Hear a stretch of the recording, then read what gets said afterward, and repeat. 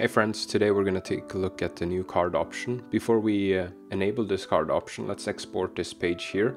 You can see we have multiple lines, and we're going to head on over to Notion to Anki and upload. Bam! So you can see we got 7 new cards, and this is what we have in Anki, which actually doesn't look like what we had in here, where everything was separated into multiple lines. So you can now use a new card option to preserve those new lines, and we're just going to head over to settings and then all the way here to preserve new lines in the toggle header and body, so it will work both in the first line and also inside.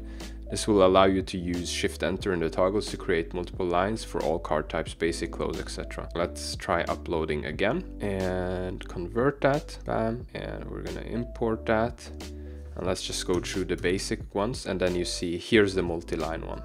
So you can see it looks exactly like this one with regards to the lines.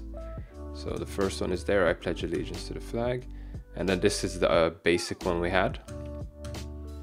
And then you can see. So this is much better with regards to formatting. So you can use this to memorize lists. And I can show you another example. So let's create a new deck here. We're going to call this example deck. So let's say you wanted to remember some fact, and then you have some information, and then right below it you have some more information, and you could, for example, make that a close deletion. You could add a new line and then another close deletion maybe there. So this way you can control what's before and after, and let's export that to show you that. Close that.